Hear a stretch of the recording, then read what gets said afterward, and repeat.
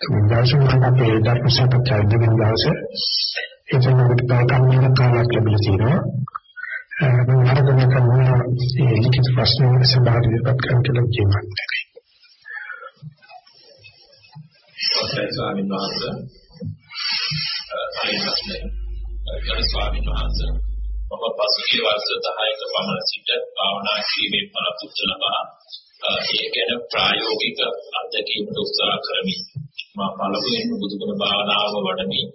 ඉන්පසු මෛත්‍රී භාවනාවද, ඉන්පසු අශුභ භාවනාවද, හතරවෙනි අනිත්‍ය භාවනාව වරන් ඇතුලේ මරණයෙන් පසු මුක්ත ශරීරයේ පිළිවිලින් කුඹී වස්නහරලේ ආදී ධාතුන්ට ඇටසැකිල්ලද සතර මහා ධාතුන්ට එකතු වෙන අන්තම වරන්වල ඒ විපස්සනා භාවනාව අනුමෙහි කරමි.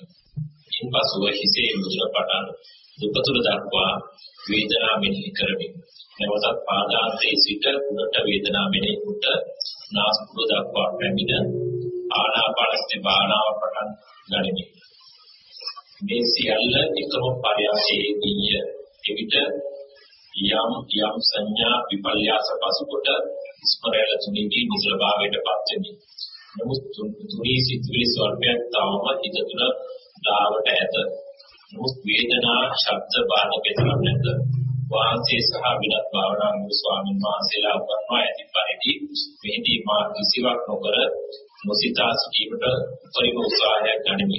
නමුත් යටිහිතේ මේ අවස්ථාවේදී අසුබ නිමිත්ත සම්බන්ධ භාවනා මගින් ඉබේම යථාභූත ඥානයේ හිවත් පරණතර ඉන්සයිට් අවස්ථාවට පෙරමෙයයි බලාපොරොත්තුවක් ඇත. මේ වැරදි මාර්ගයක්ද?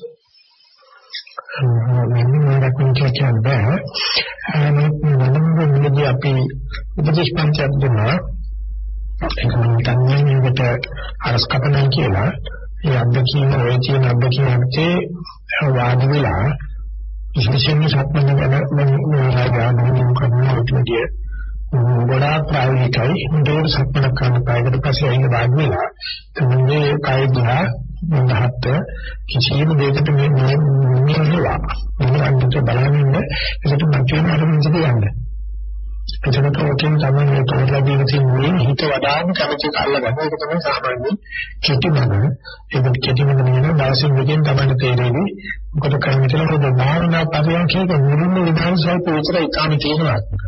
ඒකදී අපි එක භාවනා කර හිතියත් එන්නේ ඉතින් කොහොමදත් වෙනවා හතියට. ඒක නිසා අපි අල්ලලා දෙන්නේ එක හුවක් කරාට මේ හිතුවක් විතරයි.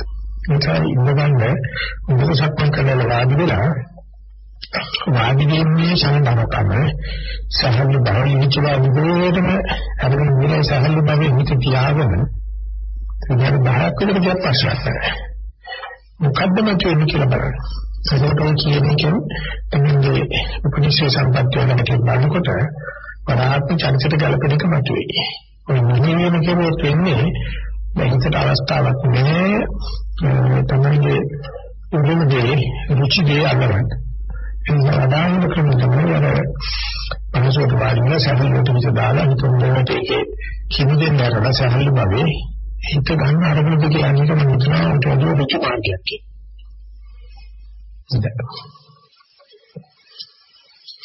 ඊළඟ ප්‍රශ්නය ගරු ස්වාමීන් වහන්සේ මගේ ප්‍රශ්නය නම් කොන්ද ශ්වාස කිරීමේදී මගේ උදරයේ පිම්බීම සමග පපු ප්‍රදේශය හා ප්‍රතිස්ත ඉහළට ඉස්සීමක් වේ. ප්‍රාශ්වාස කිරීමේදී උදරයේ හැකිලිම සමග පපු ප්‍රදේශය සහ උරහිස් පහතට ඇදී මේ පිළිබඳව මෙනෙහි කිරීමේදී දිගු වේලාවකින් සිත පිටතට ඇදී යන අතර නැවත ආශ්වාස ප්‍රාශ්වාස වෙත සිත යොමු වේ. කොන්ද ඍජුවම නොතබාගෙන ආශ්වාස ප්‍රාශ්වාස කිරීමේදී උදරයේ පිම්බීමක්ද ප්‍රාශ්වාස කිරීමේදී උදරයේ හැකිලීමක්ද වන නමුත් පපු ප්‍රදේශය හා උරහිස් පුස්පහත් වීමක් සිදු නොවේ. මෙහිදී මගේ සිත කිටි වේලාවකදී පිටතට ඇදී යන අතර නැවත ආශ්වාස ප්‍රාශ්වාස වෙත පැමිණේ. මා ආධුනිකයෙක් වන බැවින් මේ වඩා සුදුසු වන්නා වූ ක්‍රමයේ පිළිබඳව දැන ගැනීමට කැමැත්තෙමි. විස්තර කරන ජානකාගේ පාලනයේ ගොඩාක් කය ආතතිගත කරන දඬු වෙනවා කියලා කියන්නේ දඬු වුණොත් පහනකට හරි බාධායි. ඒ නිසා පුදුමතරම් බලන්න වාඩි වෙලා සම්බන්ධ කියන සිද්ධියෙන් ඉස්සෙල්ලා වාඩිලා ඉන්නේ තමයි වඩාත් ප්‍රශස්ත සුවේලන ආරම්භ ඉදියව ඒක හොඳට පත්තල වෙලා ඊට පස්සේ මෙතන ආනපාන බලන්න ඒකට පිළිගන්න කියන්නේ විවේචනයේම ආනපානයේ සේරම අස්පනාවෙට සත්‍ය වශයෙන් සිදුවෙන දේ නිසා කොයිවත් ප්‍රශ්න නැහැ. ඒ නිසා මෙතන මම හිතනවා රිජිමෙන්ටේෂන් වැඩි කියලා. කාය දඬුවමට ගන්න කාය දිගේ තබා ගැනීම සඳහා විශාල අවධානයක් යොමු කරලා තියෙනවා. ඒකට වැඩි වෙනකොට වැඩි තමයි ආනපාන හිතේ ගන්න ඉස්සර වෙලා වාඩිලා ඉන්න ඉරියව්ව හොඳටම පත්තල කරනවා. හොඳට හරි පරිගහින්. හොඳට නීච ස්වරූපෙන් තියාගෙන ඉරියව්වේ පහසුව ආරම්භ කරගන්න. ඒකයි හොඳට ඉරියව්වේ පහසුව දීලා ඒක ඉන්නකොට ආනපාන තමයි වඩා හොඳ. ඒ නිසා මෙතන ආනපාන පොවන්න හදලා තියෙනවා. බලපෑම් කරන්න හදලා තියෙනවා. ඒක දැඩිව අල්ලගන්න කය දඬුවගේ ගැලවෙන්නේ වැඩි කරලා තියෙනවා. ඒකට මේ ප්‍රශ්න දෙකක් තියෙනවා. ඒ විදිහට පටන් අරගන්න ඉන්ද්‍රිය නිවර්ණ පහසු ලබා දීම සඳහා සාමාන්‍ය බුද්ධි පාවිච්චි කරන්න. පාවිච්චි කළා ඉන්දියාවට මෛත්‍රී කරන්න. ඊට පස්සේ ඒකේ වර්තමාන මොහොතේ තමයි මුක්ති විඳින්නේ සහල්ලුව. නිච ගතිය. අන්නේ නිච ගතිය තුළ එන ආනපාන කවදාකවත් අර වගේ අවස්ථා දෙකක් දෙන්නේ නැහැ. දඬු අවස්ථාව සහ දඬු අවස්ථාව කියලා. මේක එතකොටමත් කාය සම්බන්ධ වෙලා තියෙන නිසා පටන් ගන්නකොට තියෙන කුංචි කායට කරන මෛත්‍රියක් සහ බලපෑමකින් තොරව සතියමත් වීමට කරන අනුග්‍රහය ඉතාම වැදගත් වෙනවා කියලා මම හිතනවා. ගෞරවනීය ස්වාමීන් වහන්සේ ආනාපාන සතිය වැඩිීමේදී නොයෙකුත් විතර්කයන් පහළවන්නේ ඒ උද්දච්ච කුක්කුච්ච නීවරණයද එසේනම් ඒ සඳහා ඒ නැති කර ගැනීමට කුමක් කළ යුතුද කරුණාවෙන් පහදා දෙන මෙන් ඉල්ලා සිටිමින් ත්‍රිවංශ සරණයි. ජනතන් වහන්සේ ආනාපාන සතිය ගැන කතා කරලා තියෙන්නේ උපන්නාන පාපකාන උපන්නී පාපකේ අකුසල ධම්මේ උපන්නී පාපකේ අකුසල ධම්මේ යම්ති කරෝති උපසමේති කියලා. ආනාපානිය තමයි මේ විතර්ක නැති කරන්න තියෙන එකම භාවනාව. ඒ ආනාපානිය කරන විතර්ක වැඩි වෙනවා කියනවා නම් බඩගෙන කියනවා. ආනාපාන බහිනකොට වන්දිලා තියෙන නිසා මුදවට මතක තියාගන්න ආනාපාන සබෝචනසේ දීවචේන්නේ ගිම්හානිච්චේ දුවිලිපල විශ්ිනා කියන වෙලාවදී වරින්දර මඩවස්සක් වත්නම් මඩවැසෙන් සීදු දුවිලි හොදාගෙන පොළොවට තැම්පත් කරනවාසේ එවිසි චෛතද ආනාපාන දාපු ගමන් ගිම්හානිට වරින්දරසී වටදින්දු වටවැසෙන් වගේ ඒක තැම්පත් කරනවා. ඒ නිසා මේක මේ කියන විදිහට ආනාපානට සෝදානම් කරලා බෑ. පෙරහුරුනේ පූර්ව කෘත්‍යය නෑ. මෙතනකට පටල වෙනවා. ඒ කයින් සැහැල්ලුව ප්‍රශ්න කීපයකට මම මේක කියන්නේ කයින් සැහැල්ලුව දන්නේ නැතුව ආනපන බලන්න හදුවොත් ආනපන අමරාවෙන් දක්වන්න හදුවොත් එතකොට කයකට සම්බන්ධ දෙන්නේ එන්නේ අවුල මොනකට උද්දච්චක කියන්නේ කියන්නේ අර පෙරහුරුව පොඩි කරන්නේ ඉස්සෙල්ලා සකස් කරලා ඒ ඇදහිරියට නිදි බබා තිබ්බත් බඳිනවා. ඒ තමයි පිටවලක් උඩහරි කොල්දියක් උඩහරි තිබ්බත් නිදන්නේ. ඒකේ බලවල බුනේ අම්මගේ වැරද්ද. හැංග සකස් කරලා තමයි කියන්නේ ආනපාන දේශයක් නෙමෙයි කියන්නේ. ඒ නිසා අපි ආනපාන ගන්න ඉතිරි දෙනවා කියන කරන ප්‍රකාශයට ඉස්සෙල්ලා ආනපානස් උන්ට සූදානම්ච්ච tempattiච්ච කායකට තමයි කරන්න පුළුවන්. ඒ නිසා අනුබන්ධිකදී මුත්තසතිස අසම්පදානස ආනාපාන සති වඩාන් කියලා බුදුරජාණන්සේ පොඩි අනිචල වීමක් කරනවා. සතිය මුදෙච්ච සම්පදාන්නේ නැතිගේ නාට ආනාපානට බහවන්නවත් බෑ. මොකද ඒක සියුම් අරමුණක්. ඒ නිසා ඒක ඉස්සෙල්ලා තමයි මේකට පරිසරය ප්‍රශ්නට විසඳුමක් වශයෙන් තමයි මහසී සාගර ස්වාමීන් වහන්සේ පිටු වැටීම අල්ලන්නේ. පිටු වැටීමේ බොරෝසු අරමුණක් ආනාපාන කරන්න බලන්නේ හිත තැම්පත් වෙනාට පස්සේ. ශාරීරික තැම්පත් එකක් ඇති, සියුම් එකක් ඇති කෙනෙකුට විතරයි ආනාපාන කරන්න පුළුවන්. ඒ නිසා ඒකට සූදානම් වීම කියනක් වශයෙන් තමයි ආරම්භනත වීම කුමරපත් විශ්වවිද්‍යාලයේ කාය පහසුවෙන් තැම්පත් කරගෙන තිබීම ඔක්කොම ඒ විචල්්‍ය සාධක තහවුරු වෙනවා. කරුණාට වස්තුවේ ආනපාන දොරට වදින්නේ. ඒක සකස් කරන්නේ නැතුව ආනපාන දොරට වදින්නේ නැහැ. ඒ නිසා මේ ටෙක්ස් විතර කරන ප්‍රශ්න කීපෙක ඒ විදිහට අමෝරාවෙන් දානපන දෙකට වැඩියට ඒකේ ආනපන ගුණ ලබන්න බෑ.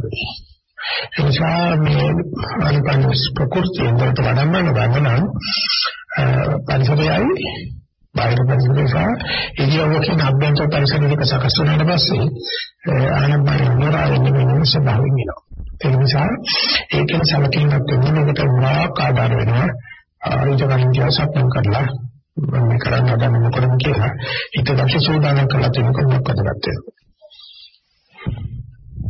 ගෞරවනීය ස්වාමීන් වහන්සේ ආනාපාන සතියේ සිටින විට හොඳින් ආශ්වාස ප්‍රාශ්වාස දැනෙනමු ටික වේලාවකින් එම අරමුණෙහි නිවිදසේ ඇති කරමින් විවිධ කාම සංඥා රූප සංඥා ඇති වෙන්නට පටන් ගනී.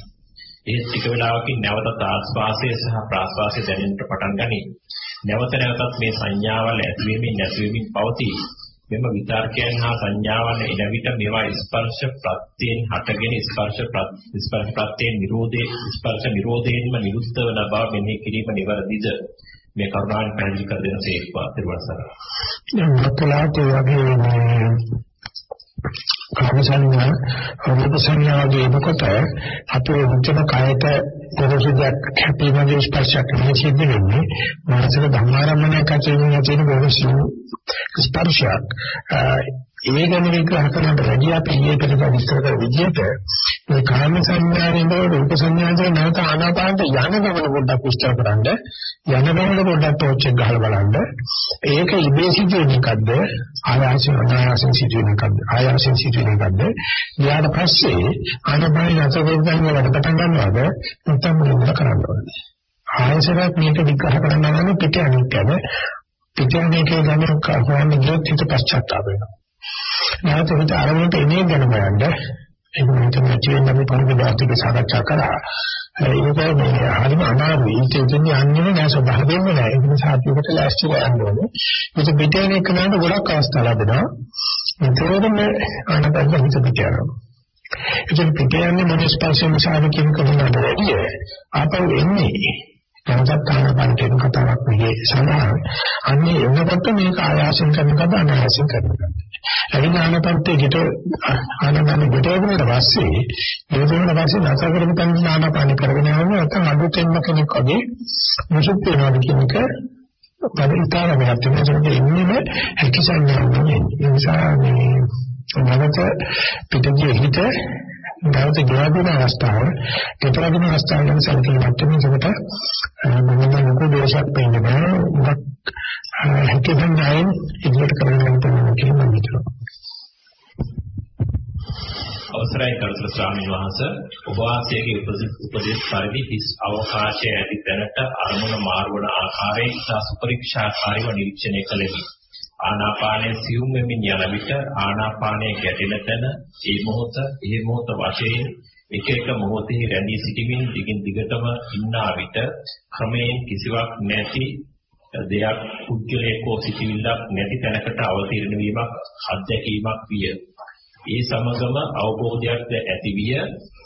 කිසිවක් නැති බැවින් එහි හටගැන්මක් සේම අවසානයක් ඒ මොහොතට පමණක් විය. ප්‍රයත්නක් නැති මොහොතක්ම විය. නැවත නැවත මෙම අත්දැකීම පුහුණු කළ යුතු බව පසක් විය. එසේ කිරීමෙන් නිවැරදි මඟට යොමු වන බව දුක් නැති තැනකට යන බව හැඟුණි. මේක අතන මම කියන්නේ අනිත් ප්‍රශ්න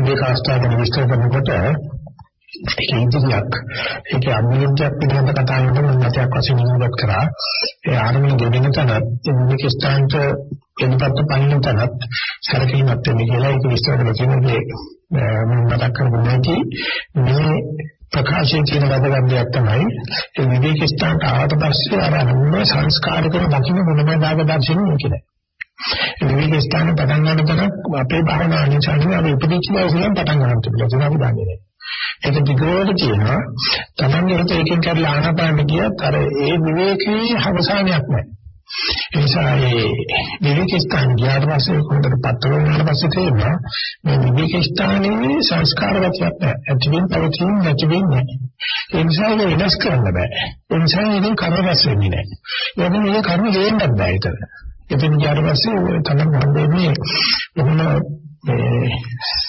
සමබර සමතුලිත පිළිච්ච සන්තුෂ්ත සම්පත්‍තිකර අවස්ථාවක් විශේෂයෙන්ම මුලින්ම ගන්නවා. එතකොට තේරෙන්නේ ලෝකෙ පංචමිය එතන චිත්තයන්ගේ ගතිය මෙතන නෑ මොකද අහතෙනින්ම ප්‍රතිචින මෙතන කියන කොළම නෑ ඒක. ඒක නිසා භාෂාව අහන්නයිද.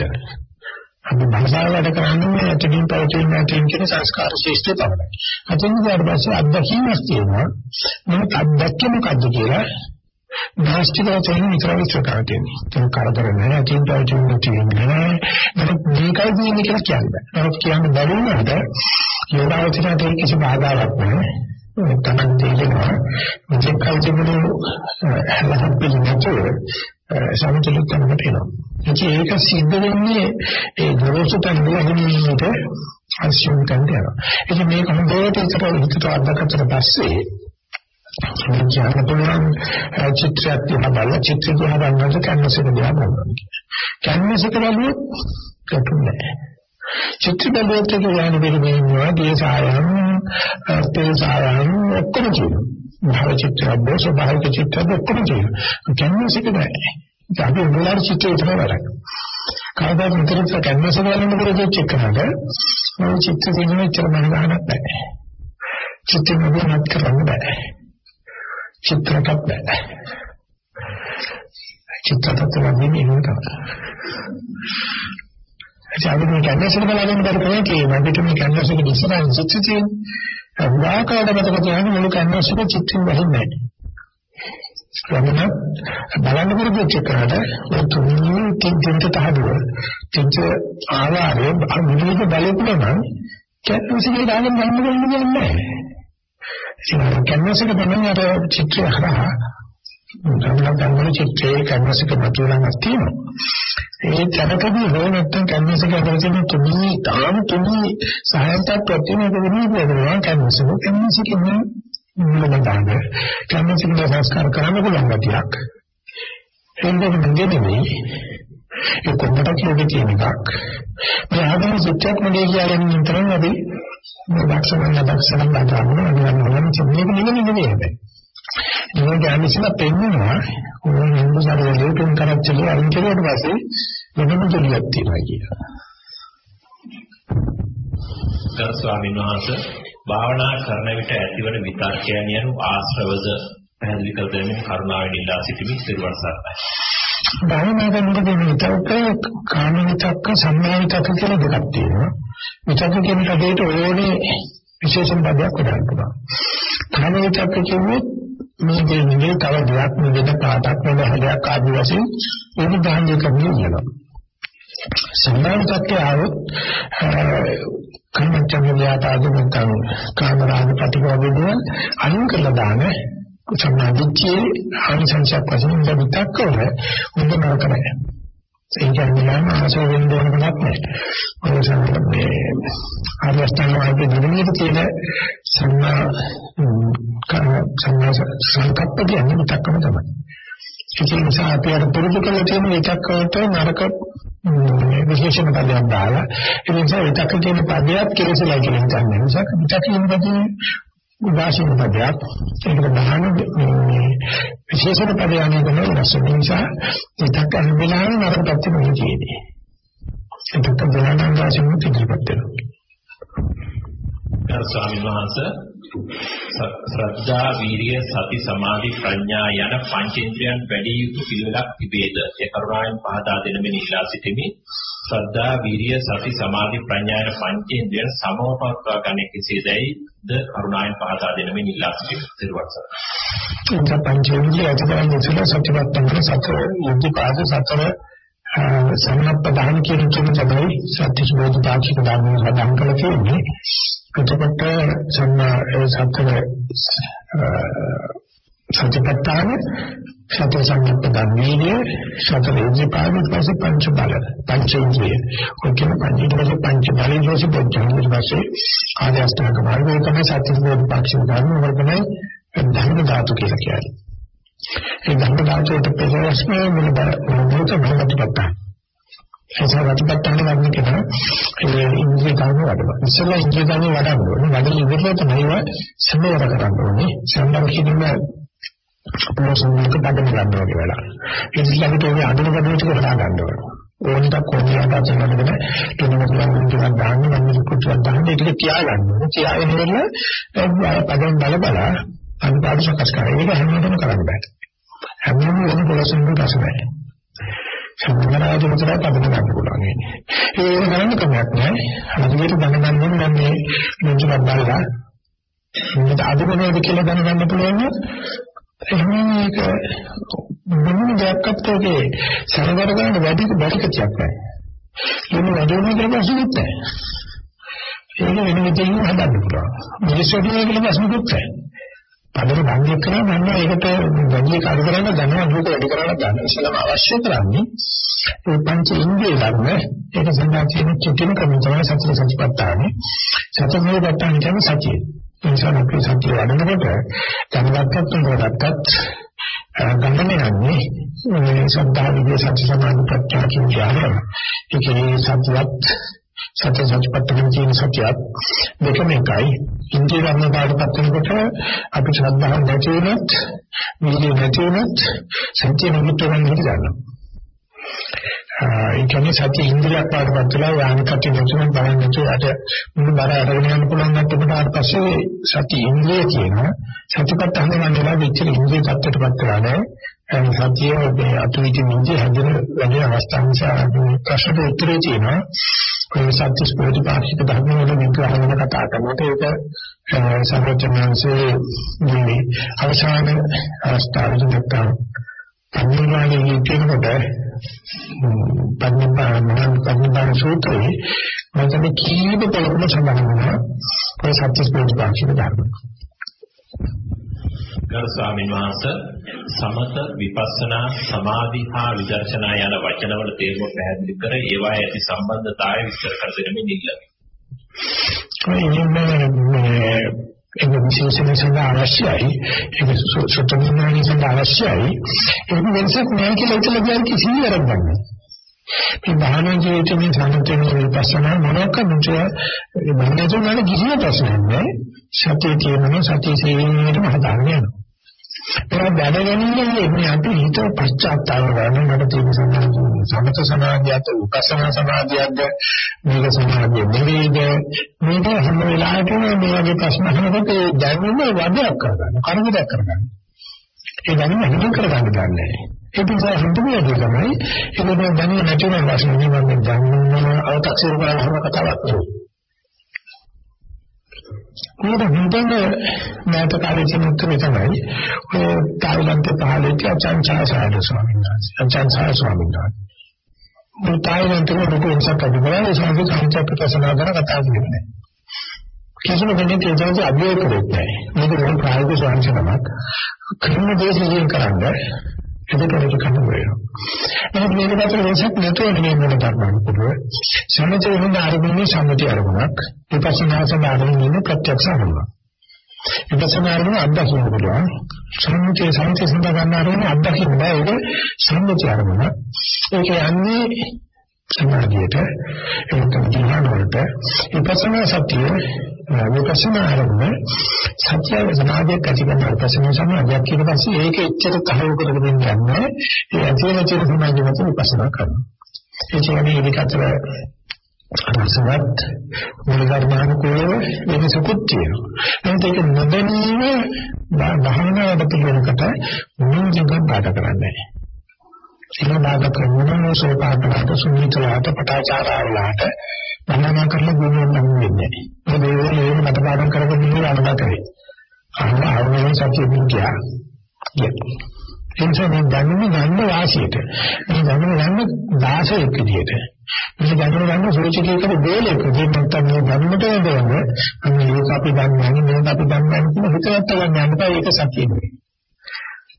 එනිසා දැනුම සත්‍ය වඩන්න ඕන අනිවාර්යෙන් පිටිපස්සේ බලේ කල් කුච්ච කරේ තමයි පිටිපස්සේ.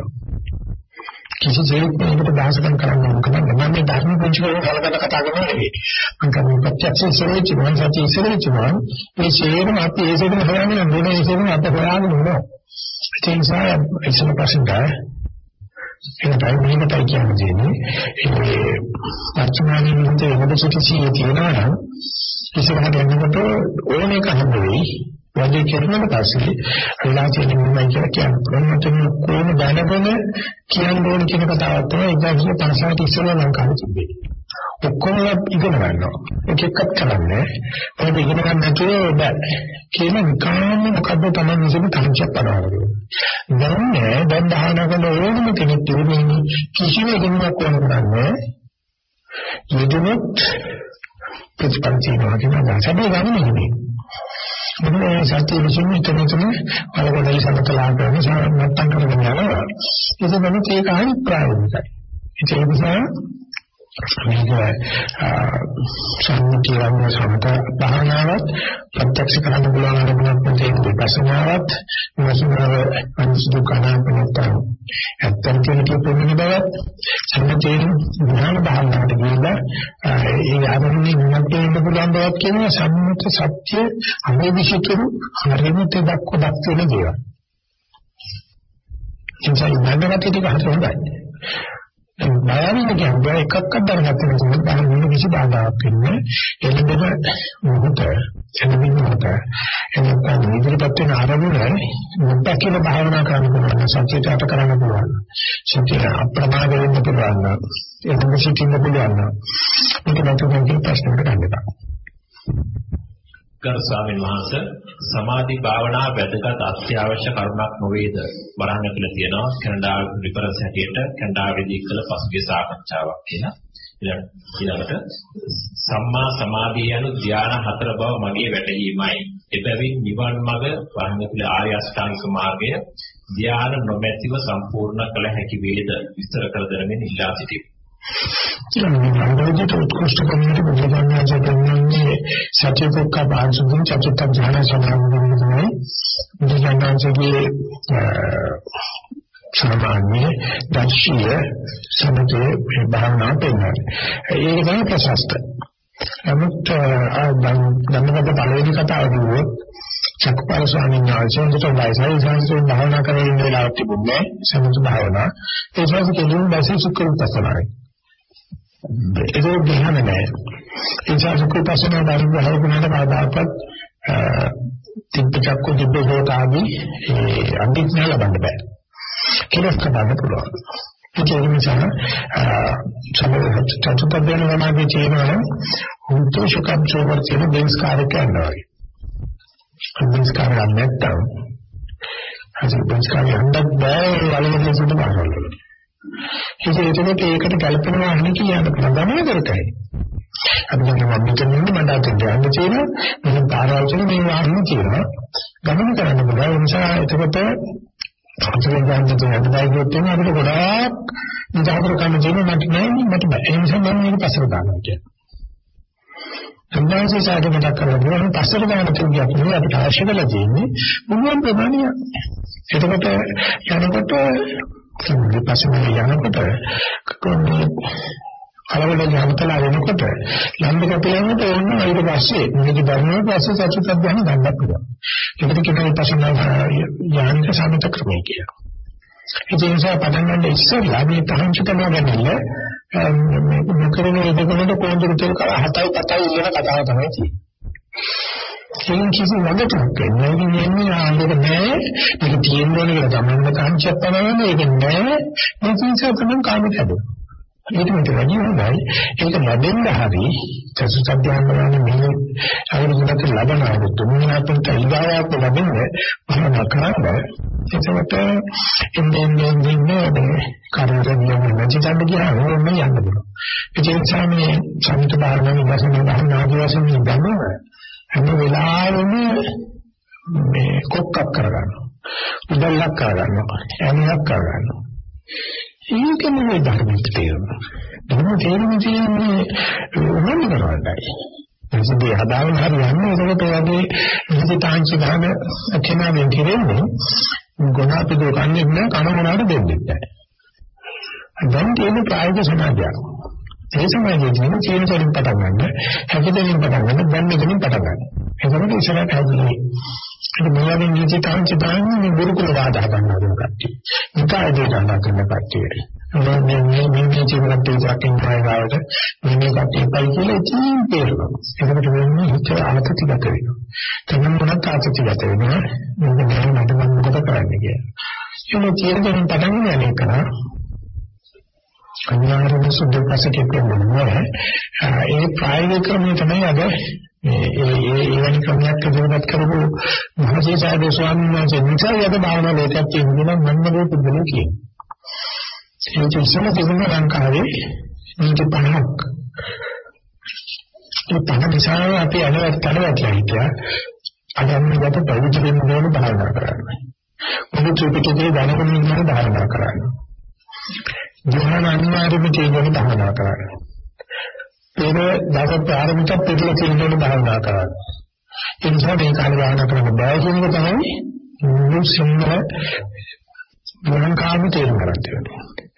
අපහසුයෙන් පස්සේ අදේනකට අවුරුදු 7ක් විතර ගිහිල්ලා තියෙනවා. මේ 7 වෙච්ච ඒකට වෙනස තමයි දැන් වැඩිම භාවනා කරන ආයතනවල ස්වාමීන් වහන්සේලා නෙවෙයි. අපි වැඩියෙන් භාවනා කරන පොතපත කිව්වා ඩිග්‍රීගත PhD ගත බුද්ධහංකාරය නෙවෙයි සාමාන්‍ය මිනිස්සු. ඉතින් තමයි සීල අංග සම්පූර්ණ කරගෙන ඉන්න භාවනා කරනවා. දැන් නම් සීල කැඩෙන මිනිස්සු තමයි වහන ගොඩක් උදව් දෙන්නේ. ආගේ මානසික අසහන ප්‍රමුඛම භාවනා නැති. භාවනා කරලා ප්‍රතිඵල ලබන්න බෑ කියන කට කොම් කරලා වැඩි විතර කරලා වෙන මොනවද කරන්නේ. අන්නේ ට්‍රෙන්ඩ්ස් පහලසා ලංකාවේ ධර්ම පිළිගන්නක තියෙනවා. කැමතිනම් ඒවලට එකතු වෙන්න. ඒ නැත්නම් මොකද පිටිකේ නම්බේ සියරසියක් වෙන කියන්නේ චතුතන්ත්‍ර ප්‍රමාණය තියෙනවා. අරණියක සම්මානකමක් වෙන්නේ. පෙරගෙනාව අනිවාර්යයෙන්ම දසපාරමිත අපිට තියෙන්න ඕන කියලා මේ තාංශාදාන දරිපත්තට යන්න පුළුවන්. ඒකද කියන්නේ නරගන්නේ බුදුන්ට බලන් කියලා කියන්නේ බෑ. දෙකක් තියෙන බව විතරක් කියන්න පුළුවන්. ඒ නිසා මේක දෙවන්නට කොට කරගන්න පාපට කරගන්න බෑ විතර කියන්නත් එපා. ඒක හේතුවක් කරනවා. ඕක මේ මොකද කියන්නේ? මුස්පෙන්ටක් කරනවා. ඉතින් ඒක කරන්නේ නැහැ. අපි කරන්නේ යනවා මේ අලක නැද්ද මේක නැද්ද කියන්නේ මොකක්ද තියෙන්නේ දැක්කද? ගරු ස්වාමීන් වහන්සේ සතිපට්ඨාන සූත්‍රයේ ඕනෑම අයෙකුට එම සූත්‍රයේ ආකාරයට භාවනා කිරීමෙන් පරණැතිලි පොන්දේ සිදුර හිතව දින 7ක් හෝ අවුරුදු 7ක් ඇතුළත මාර්ගඵලයක් ලැබීමට හැකි බව සඳහන්ය. එනමුත් දැඩි කැපවීමෙන් මේ භාවනා කරන දී පැහැදිලි අය බොහෝ සිටියත් පිළිස ප්‍රතිඵල ලබාගත් අය විරල මක් නිසාද? ඒකෙන් ධම්මජීව සූත්‍රය අවසානයේදී විශේෂයෙන්ම සම්මානසික බුද්ධාන්තරනේ සාසවයන්ගේ තාම ලස්සනද අනිත් ලස්සනට 1 2 3 4 කමිට කියලා දුන්නා. සාමාන්‍ය හිතේදී කොමාරි විශ්ය පිට දරලා බුද්ධහන් තයිනවා මම ගන්න කියලා තරම් හිතෙයි. සාසවයෙන් කියන්නේ ඔක්කොම නියඳගෙන තියෙනවා කියලා. ඒක සමහර බයිනම නරක නෑ කියන්නේ. හරි වැඩක් නිසා මුත්තේ ලස්සන ගොඩක් කියලා කියලාදී ඒකත් ෂෝරන් චොට් නෑ කියලා. මේක කියන්නේ තමන් ප්‍රශ්න කරන කවුරුද කරන්නේ. ඒකදී ලහන වර්ගයෙන් ගන්නවා. එහෙම සංසාරම් ආවේ ඒක තමයි. ඉතින් මේ කාණ රාජකාරණ කියන පාර. ඉතින් කියනවා මෙන්න චෙන්නාට ගමන.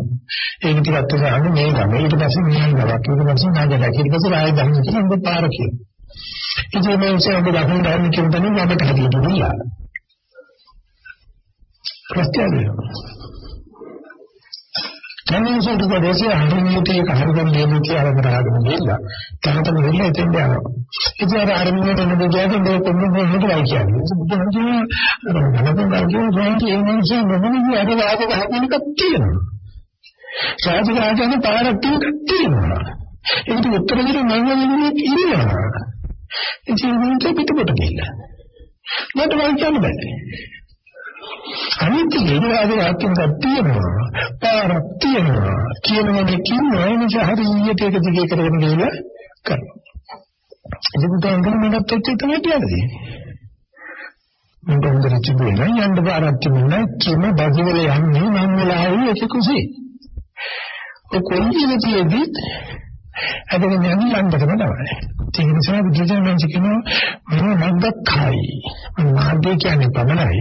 ඒක මන්ද මඟ කියන්නේ බෑ මේ ආහාර ගියොත් නෑ යන්න බෑ. මේක පිටවර දෙන්න බෑ කියලා එහෙම එකක් නෑ. ඒක සම්පූර්ණ විරුද්ධයි. ඒ සර්වජන කිසිම වෙනසක් ගන්නෑ. කියන දෙයක් කෙරේ නෑ කිය. ඒක බුදුහමටයි කියන්නේ උන්වහන්සේ කියන මඟක්ඛයි. ඒ නිසා මේ තර්ක අල්කේ වේකී තර්ක. අපේ මනස හැදිලා තියෙන මනසේ තියෙන කරප්ෂන් එකක් වගේ වෙනවා. මනස කියන එක අපිට අන්තිමේ එකින් එකට රේඛීය ක්‍රමවල දුරු වෙන එකක්. ඒක තමයි අධ්‍යාපන ක්‍රමයෙන් අපිට තියෙන හෝනියම. ඒ දේවල් සිද්ධ වෙන්නේ රේඛීය මේට්‍රික්ස් එක. තේනාන කලයක විදිහට අපිට හරියමාරි කරුණාලක දෙන මෙන්න එක පුරුකක් නම් පෙන්නලා දෙන්න ඕන. මොකද පුරුක් ලක්ෂ ගානකින් නැදිච්ච සංකේත ගමන. ඉතින් මම හිතුවේ ඔය ප්‍රශ්නේ අහන්න මම ඉගෙන ගියලාදී මේ ස්වාමීන් වහන්සේනමක් ගොල්මන කියන ගන්නත් තිබුණේ අවශ්‍යතාවය තිබුණා පොතක් දුන්නා ඒකට පෙරවගේ ලියුණා දවස් 7ක් කොමාස අවුරුදු 7ක් ඇතුළත මේක වෙනවා ඒක. මට හොඳටම ෂුවර් මට වෙන්නේ නැහැ ඔබ කියලා. තව කරලා නැහැ මම ඒක දානවා. ඒ නිසා රංකෝසාන්ත මේක එන්නනම් මේ සත්‍යපත්තාන්ට සෝදානම් වෙන්න මූලික සූචකයක් වශයෙන් සෝවාන් වෙලා ඉන්න ඕනේ කියලා. අනිත් අත්‍යවශ්‍ය මහන්නේ කියලා. මොකද නැත්තම් කොහොමද හැම කෙනාම මේක කියලා තේරුම් ගන්නෑ. මූලික සුසුමක් තියෙන්න බෑ මේ මෙච්චරතර යනවා කියලා කියන්නේ නෑ එහෙම එකක් නෑ කියලා. ඔබ උන්ටම හේතු කියලා. මේ පරිසජ්ජමතන් කියලා වයින් ඉස්සෙල්ලා අඩු ගන්න හොවන්නත් නෑ එහෙම එකක් අත්තේ නෑ. මම අදාහ ගාන කෙනෙක් එක්ක සාකච්ඡා කරා. අන්තිමට භාවනා කරන සුසුකමක් ඕනද කියලා. නෑ.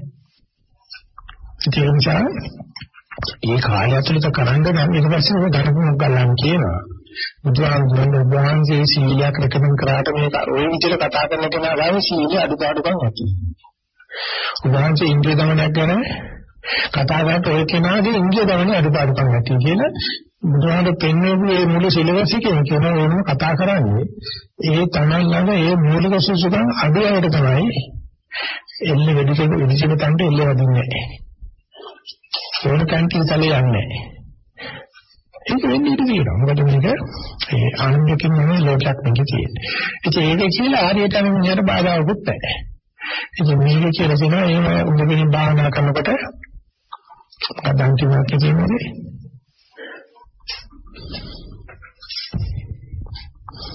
එනමුත් දැරි කැපවීමෙන් බොහෝ එනමුත් දැරි කැපවීමෙන් ඒ භාවනා කරන ගීතවලදී අය බොහෝ සිටියත් එලෙස ප්‍රතිඵල ලබා ගන්නයි විරලකමක් නිසා. මේක කියන්නේ මේක පාඩනවද?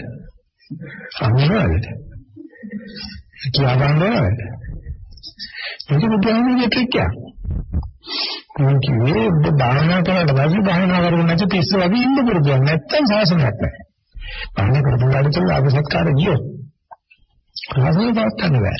ඒ නිසා භාවනා කරනකොට ලැබිච්ච කිසිම ප්‍රතිඵලයක් දෙන්නේ නැතුව වසාගෙන සිටීමත් සාසනයේ විශාල වශයෙන් ඒකාකාරී විදිහට යන්නේ ලොකු ගල්ලයිස් එකක්. ඒක කරන්න පුළුවන් මේ භාවනා කරපු විතරයි. මන්නක් කාටද බෑ. තණ්හාදීනික කාටද බෑ. දෘෂ්ටිදීනික කරන්න බෑ. ඒකට කටු සාකරේ රත්තරන් ගන්නවා වගේ තීන් උඩ වලවල අන්තන් කරාපුවා දාවුදාවලු මෙහෙම කර කර ඉන්නේ. කරා දෙකම මිනිස්සුන්ට කිසිම කරන්න දෙයක් නැහැ. තරඟ දාගේ කන ඒ අතින් තමයි සයිස් එක දෙන්නන්නේ. අන්දරට මුදියාගේ කන්නේ සයිස් දෙන්නන්න ඕන නැහැ. ඒ නිසා මේක දෙපැත්තක් කරදී. මේකේ ක්‍රමයට උත්තර වෙනවා. දෙක භාවනා නොකරපු කෙනෙක් භාවනා කරපු කෙනෙක් ප්‍රතිඵල බලනවා. අපේ ස්වාමීන් වහන්සේ නිවන් දැක්කට පස්සේ උන්වහන්සේගේ තේර ගාතාව තියෙනවා පස්සන්තෝ පස්සති පස්සන්තං අපස්සන්තෝ පස්සති නපස්සත්තං නපස්සන්ති පස්සන්තෝ නපස්සති. සාධුවන බුදුමාහාර අසාධාරණ ලෝකයක් ස්වාමීන් වහන්සේ අසත්තෝ දකිත් අසත්තෝ අසනත්තෝ දකිත් අසනත්තෝ දකිත් අසනත්තෝ අසත්තෝ දකිත්. ඉතින් අසනත්තෝ කියන්නේ ඔක්කොටම අසනයි කියලා. එයාට දෙන්නේ ඒ කියන්නේ අන්ධකාර ලෝකයක් කියලා. ඇසෙත් මොකද වෙන්නේ ඇත්ත ඇසෙත් සාජිවෙත් නෝ වෙන් කළා දාගෙන.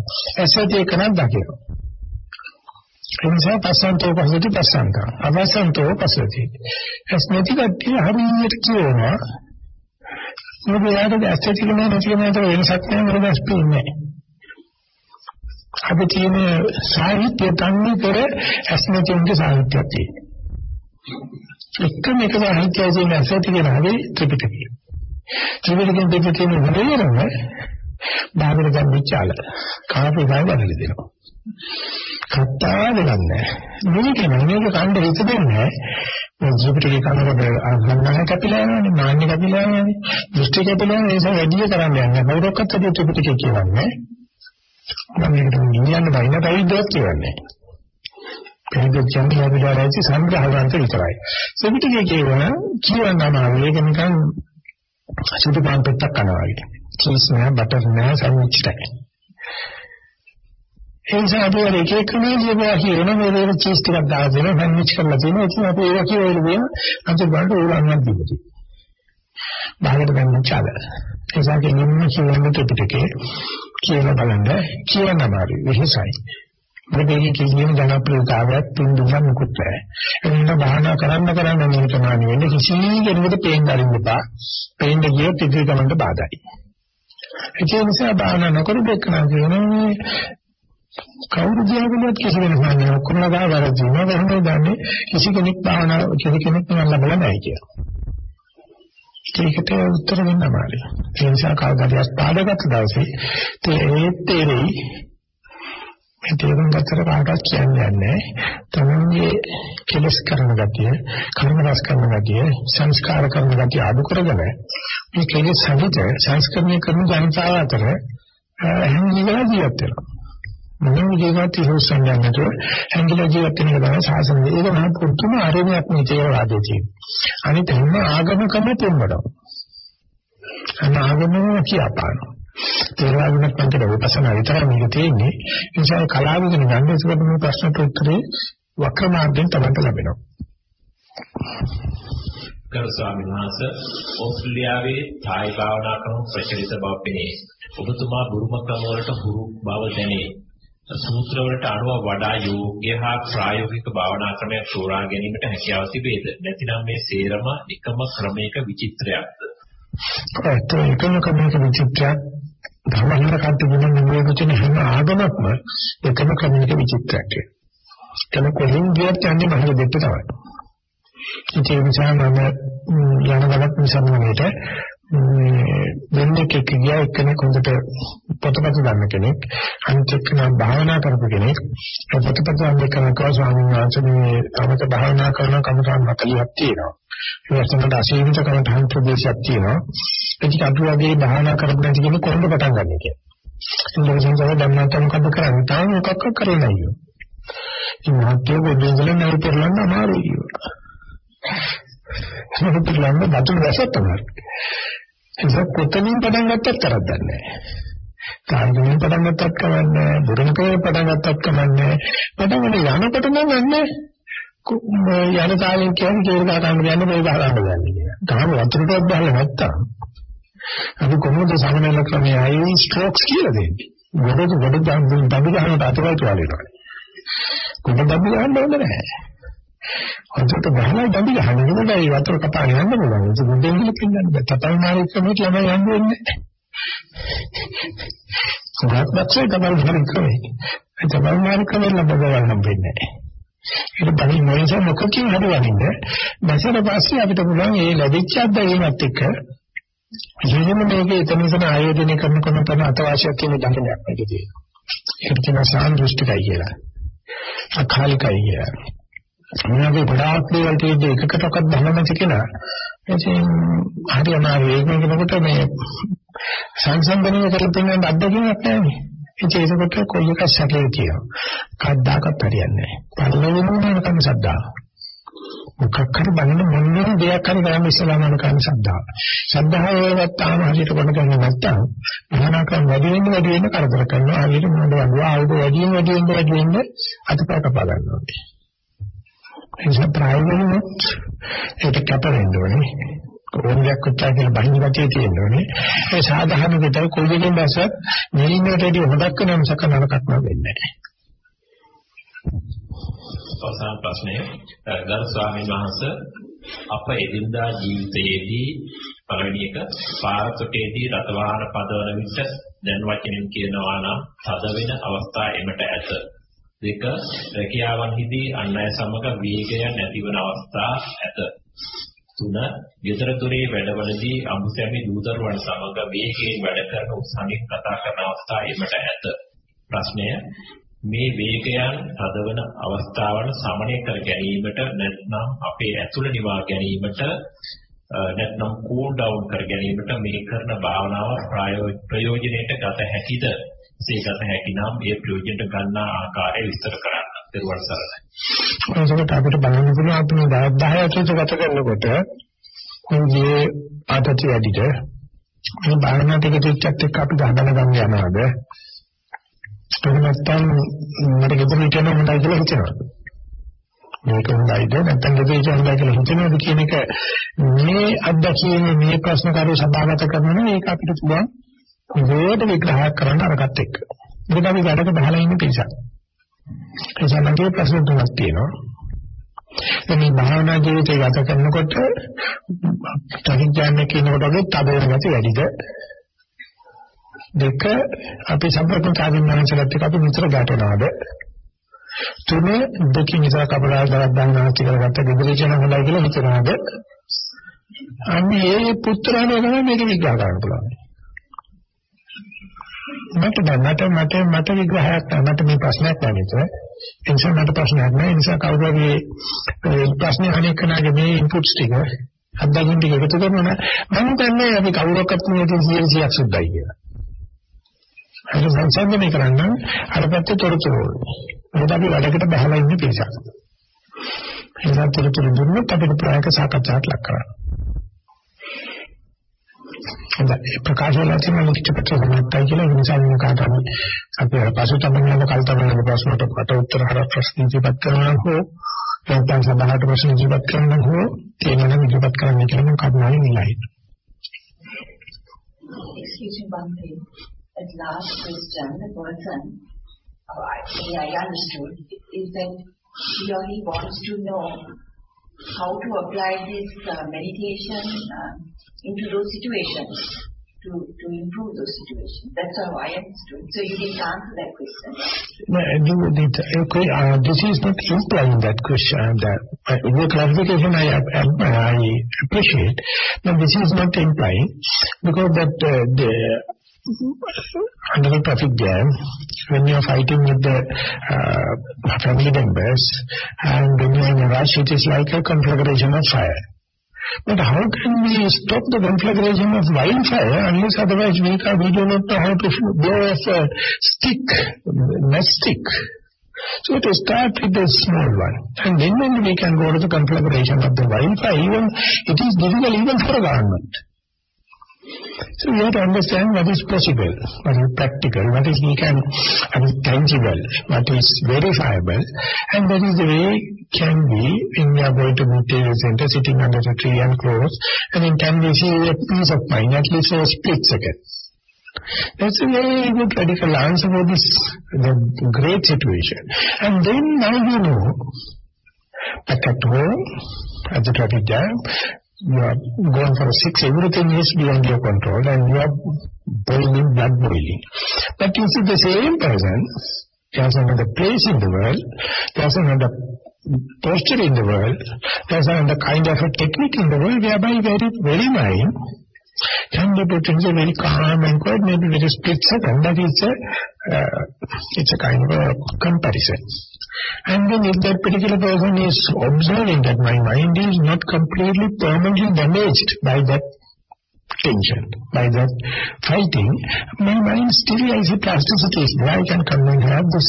And then if that particular person is appreciating that is harmful, that is leading to tension more and more, but this is a release, and how can I increase the release little by little? So that is the way we have to answer for this very big wildfire. First and foremost, you must have the method to extinguish little fire with the fire extinguisher. So this is a radical and alternative for that kind of attention. So we have to appreciate, or we have to expose our mind to the both. I really appreciate the mind is exposed to that kind of highly tense situation indicate one of the worst situations in the world. They have the urge. I have to get rid of, because one day you will break. Your mentality will burst. But instead there is a very inexpensive method. And then the mind, you have to ask your mind, which way of life you much appreciate. Then you have to say, can you reduce this up, that socialized life to a certain extent, and increase this so that your appreciation is the matter. Your value system is the matter, not the second person's interpretation. So therefore, you have to always appreciate, and you have to scrutinize the kind of a little thing, little release, little presence of the mind you will have here, and then find a ways and means to multiply it slowly. Because as far as you are in this tense situation, you can't assimilate this peace of mind. As far as you are in this tense situation, peace of mind, you can't think about that. These are exclusively different at the beginning. Slowly, later they come together. Each and everyone mutually come together. For example, in meditation retreat, in the day-to-day activities, you are not in sitting, you are not in walking meditation, the day-to-day activities you can see little bit of frictions are there. Little bit of misunderstanding can happen. Little bit of talking can happen. Under such circumstances, will it lead to conflagration or will it lead to again back to the peace? There you are the person having all the tools, all the methods and ways and means, and you can take the situation under control. That is why you have to give self-confidence. The answer is yes. Definitely yes, but it is not a magic. It is not someone's blessing.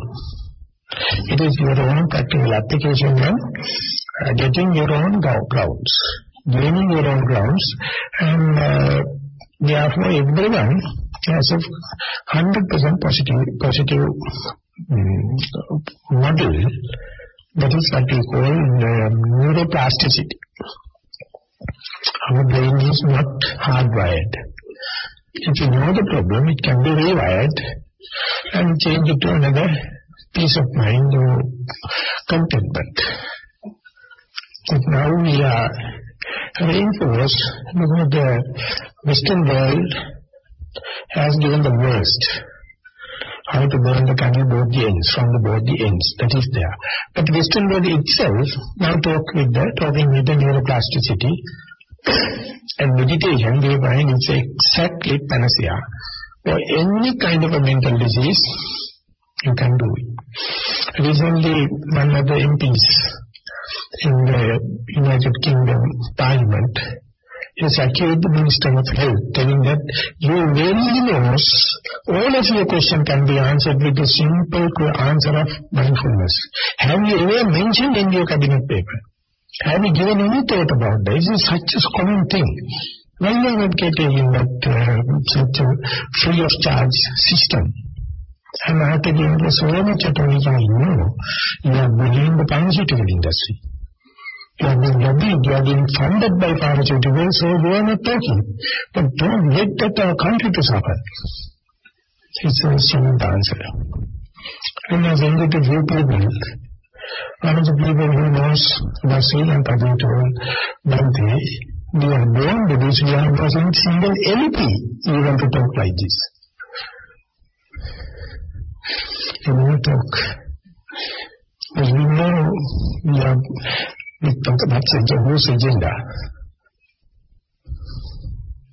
So under such circumstances, these news will be always minority. But they need money, not taking a political, social, and economical gain, take the headlines of the newspapers. So therefore, don't expect the newspapers to come and appreciate meditation. Don't expect the politicians to come and appreciate meditation. Don't expect that the economists and socialist, so-called social workers to come and they are very fools, corrupted. I am in hate, even if they need to do also can come, and do it the last lot. You are very happy. You are not politicians. You are not economic agendas. You are not the society at large kind of thing. We mind our own business. And then we can get, but still, don't try to undermine them, don't try to look down them. But they have their own karmic forces. And we are luckily in the middle class. That is the blessing. If we are in the very poor class, we don't get 10 days. In the top high class, we can't sit on the ground. We have so much of fear. Who is going to kill me? Who is going to shoot me? Problem. Luckily, we are mediocres. And still, everyone is not meditating. So, by coming here itself, we are appreciating. We know outside the world we have so much of tension. We have kind of an alternative here. So let it happen. Ultimately the magical bridging going to take place. And there you understand the value of the Buddha, the teaching and the Dhamma. It will be so historical, 2,600 years, but still it is working.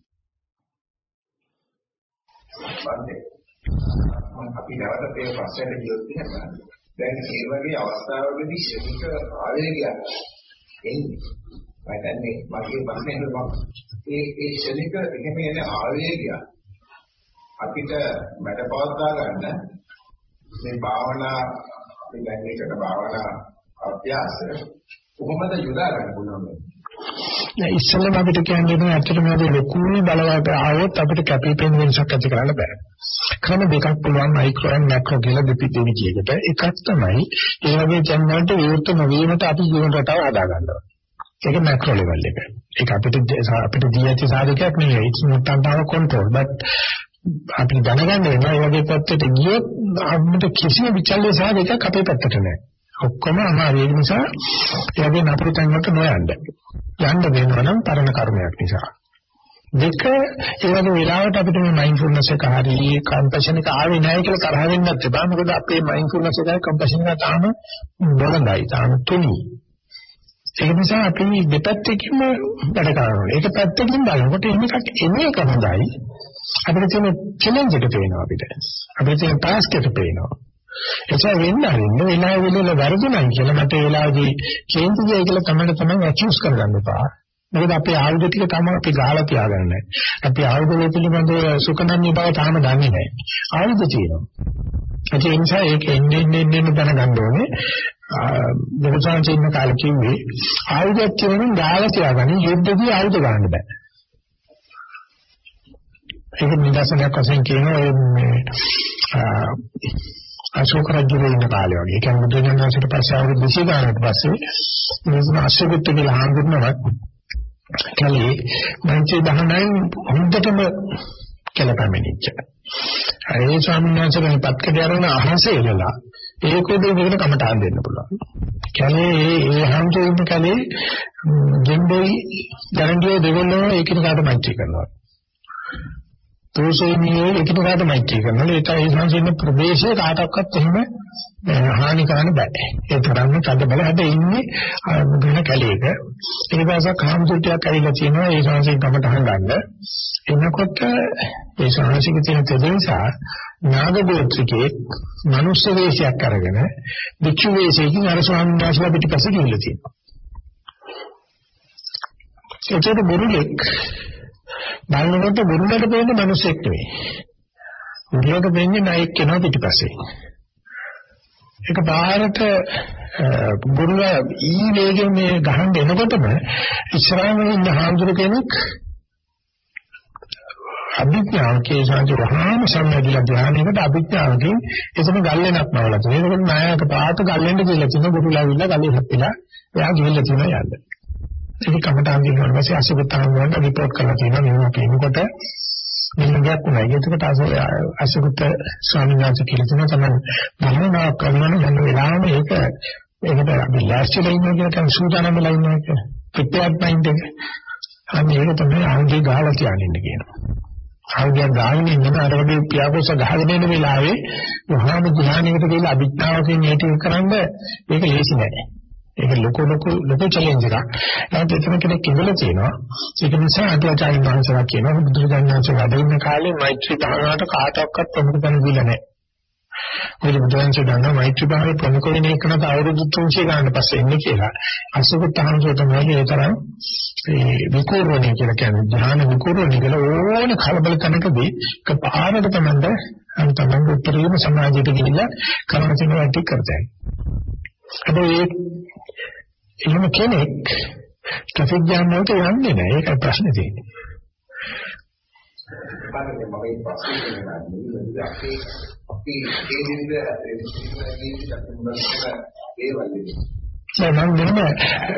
ඒක අපිට මේ වගේ වෙලාවට ගලප ප්‍රශ්නයක්වත් නෙවෙයි. මොකද අත්දැකීම් කියන්න පුළුවන් ද Tamante ඒ වගේ තරහ යන්න තියෙන අවස්ථාවක තරහයි මේ යන්නේ කියලා නිවිච්ච අවස්ථාවක් දැනට අත්දකලා නැද්ද කවදාකවත් ජීවිතේ. මට මේක තරහයි මට මේක මරන්නේ නෑ බැරිුවේ නෑ. මට හොරගම් කරන්න හොරගම් කරුවේ නෑ. කාමීච්ඡාචාර කරන්න හිතන කෙරුවේ නෑ. දනින්නේ ඉවරක් දැන්නේ නෑ. නැත්නම් බොන්න තියෙන බින්දුවේ අන්නේ වගේ අවස්ථාවල් මතක් වෙන්නේ නැද්ද මේ? මේ ගත කරන ජීවිතය. එච්චර නෑතරේ. ඒක නෑතරේ.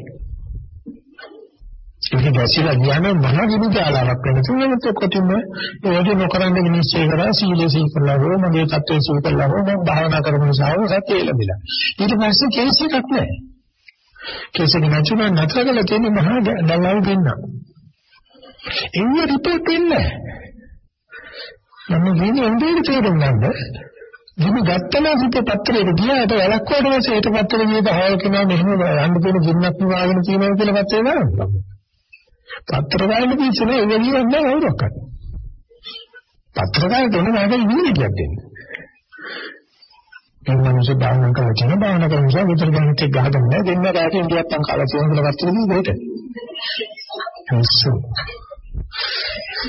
දහවත්තනම් අන්නදායි පත්තරේ. නිවන්නේ හංගෙන්න. නිවන්නේ අටවතර. එතන තව අකුරු ප්‍රශ්නයක් තියෙනවා. අපි ප්‍රෝග්‍රෑම් අවස්ථාවක් තියෙනවා. නමුත් ඒ වගේම ඒ ගැටුම විදිහේ ගිහිල්ලා ඒක ඉස්සර ගින්නකට පවත්වන අවස්ථාවක් තියෙනවා. ඒක තමයි සජීවී ධර්ම. ඒකට තේරෙනවා මයතින් පිටකොට ගියොත් ලෑස්ති නොවුනොත් මම මේක වෙන්න පුළුවන්. ඒක බලක් ගන්න ගන්නවත් නැහැ. නමුත් මම ඒ දුර්ලකම් කියන මටම පෙළ ගැහුනොත් ලෑස්ති වෙලා ගියොත් ඒක මේ ඉමුනිටි එකේ මේ වැක්සින් එකේ තියෙන දක්ෂකම වැක්සින් එකේ දෙන්නේ බාහිර මට ඉන්ජෙක්ෂන් දාගෙන මම විසිපිච්චක් දෙනවා. ජීවන මෙහෙට දෙදේ හදුනට පස්සේ උන් ගියාට මේ කන්ටේජස් ඩිසීස් කියන තරකට බෝල්නේ හදින්නේ නැහැ. දෙන්නේ කෙනෙක් සංසාරේ වැඩ කරනකොට හැම වෙලාවෙම ආයුධ ටික තියාගන්න වෙලබ සිටි සීය තියාගන්න. කටමාව තියාගන්න. ඒ වගේම ආයුධ ගාවින්ද තියාගන්න. ඉතින් උත්තරෙම සමහරවිට කියනකොට ප්‍රශ්න එනකොටම අඳුර ගන්න මේක විඩ්‍රෝ කෙරුවොත් මොකේ ඉවරයි. එනකොට එළමලෝ ගියොත් අයි කිසි ඉවරක් නැහැ. ඒක ඊට පස්සේ විචක්‍රමනේ නෝවිචක්‍රමනේ වුණාට පස්සේ අපි ඉතාමත් බහතරකට වැඩනවා. ඒක පෙන්නනවා ධර්මයක් පාවිච්චි කරා නම් ධම්ම වේරක්කමේ ධම්මජාන. උඹ ධර්ම රැකගන්න ධර්ම උගලන්නේ නැහැ. අපිට කියන්නේ ඉන්නේ සත්‍යමත් වෙච්ච නිසා අද මට මේ බෙන්දිච්ච එක කියලා එහෙම කරන්න බෑ. ඒක හරියට මේ බුදුමහත් කියන්නේ දානයක් දීපේ ආනිසංස මෙච්චරයින් ගහන මොකුත්ම ලැබෙන්නේ නැහැ. ඒ දානෙක ගන්න සිල්ලකින් අවස්ථාවක් තිබුණා. අවස්ථාව ගත්තේ නැත්තම් එතනින් අතර යනවා. දානෙක මඩවසේ සිල්ලකින් දක්වා විල්ලක් වෙනවා. ඒ සීලෙට ගියාට පස්සේ ආනිසංස වැඩි වෙනවා. අතවාසිය වැඩි වෙනවා. හැබැයි කවදාකවත් භාවනා ආනිසංස ලැබෙන්නේ නැහැ. මේ දෙකම කරපු දාන භාවනාකාරය දකින්න හම්බ වෙනවා. නෑ මම දැන් දානේ සීලයට මම භාවනා කරන්න ඕන කියොත් ඒකට අතවාසියක් කරන සමිතන්න කරපු පසනානිසංස ලැබෙන්නේ නැහැ. ඒ තේරෙන මේකෙන් තමයි අඩුවක් තියෙන්නේ. ඊට පස්සේ විපස්සනාත් කරොත් ඒ නිසා මේ ධර්මයේ තියෙන හරියටම එකට එක උත්තර දෙන ගතිය ඒක මේ හරියට බංකර් දාපු වල්ලි ගානට පොඩි ලැබෙනවා වගේ. අපි වෙලා තියෙන දානය දෙලි විපස්සනානිසංස බලාපොරොත්තු වෙනවා.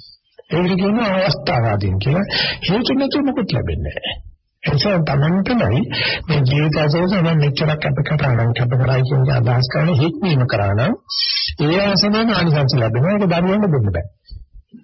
ඒ වගේම ඒ වෙලාවේ ක්‍රියාවත් වෙන්නේ නැත්තම් කරන්න දෙයක් නැහැ. ඒකම එළඹිලා ගත කරනවා නම් ඉතින් ඒක නේද බුදුසසුන සඳහන් කරලා තියෙනවා ඒකේ බාහිර උත්තරක තියෙන කෙනාට අතුරුකමක් අවුල් කරන්න හැදුවොත් ඒක නිකන් කඩුවක් දෙකක් නමන මිනිසෙකුට සිද්ධ වෙන හානිය වගේ හානියක් වෙනවා කියලා මෛත්‍රී කරන කෙනාට මතුකමක් හිතන කෙනාට කරන්න බෑ. ඒකම තටමනට ඒ මොනියම හිමිනේ කරදරය ආපිට කැපෙනවා. දැන් මේ මිනිස්සු දන්නේ නැහැ. මේ මෛත්‍රී කරන එක නෑ මොකද වෙන්නේ කියලා. ඒක පොම්බල පෙන්නවා සිංහල නාට්‍යයේ මේ සංසිංහා විරවටලා ගියලාදී ප්‍රතිපදිනලායි අරමුණු කෙනෙක් එක්ක සම්බන්ධ වෙනානේ. සම්බන්ධ වෙනකොට පස්සේ පුතා ඉදිරියපත් වෙනවා. ඔය සිංහාට මට වැඩක් දෙන්න පුළුවන්. ඒක අම්මා කියනවා දන්න ධර්මයෙන් යන්න එපා කියලා. අම්මා දන්නවා මේ මුළු යන්නේ තාත්තට විරුද්ධව කියලා. ඒක රට්ටුවෙලා කියනවා අපේ රටාවේ මේ පුරුෂාර කරන්න පුළුවන් නම් ඒ අපිට සෞභාග්‍යය. මොකද මොන හරි කළා මේ අපිට කරන්නේ කියලා. පිටත් කළා හම්බෙන පළවෙනි විතරදී සිංහාට වෙන්නේ දරුවා දැක්කයි කියලා හරිය පෞත්‍ය. දරුවා කරන්නේ ඉතල එදිනවා සිංහාට වදින්නේ නැහැ. සිංහලෙන් මේ පොඩියක් දෙන්නක් කරනවා කියලා. දෙලිසනේ දෙමදේ ඇදලා දමලා ආවියට වැඩින්නේ. සිංහලට කේන්චලක් පිටිය වදිනවා.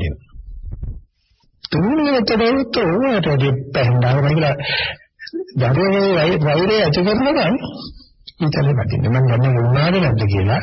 මම සම්බන්ධ කියන කතාව දන්නේ නැද්ද සිංහල භාෂාවේ ඊතල තුනක් විතර දෙකක් හැලෙනවා. තුන්වෙනි එක විදිහම මොකද ඒකට සිංහල ඉන්න ගන්නවා ඊතලේ. ඉතින් මොකද මෛත්‍රිය ද්වේෂයටපත් වෙච්චවා ඒකට අපිට තියෙන්නේ අපිට කවදාකවත් ද්වේෂ gediya පිටින් එන්නේ නැහැ. ඒකේ ක්‍රමයෙන් වැඩෙනවා.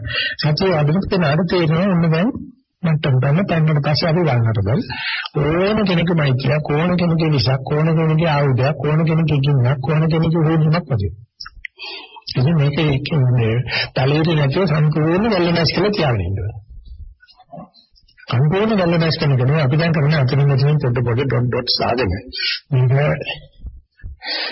කරගෙන අනේකයි. එක්ස්ට්‍රීම්ස් එකයි මේ සම්බන්ධ වෙන්නේ මිනිස්සුත් එක්ක අපිට කතා කරන්න පුළුවන්. ඒ කියන්නේ ඉතලවත් නැති කෙනෙකුට මේ කිව්වොත් මේක මැජික් එකක් ලෝකේ ආශිර්වාදයක් නැත්නම් දුන්නා නම් කියනකොට කිසිම විකාර කතා කරනවා. කිසිම විකාරයක් නෙමෙයි කියන හැටි එකට එක සම්බන්ධ මේ රෂණල් ඉන්ටර්මීඩියට් සිස්ටම් එකට යනවා.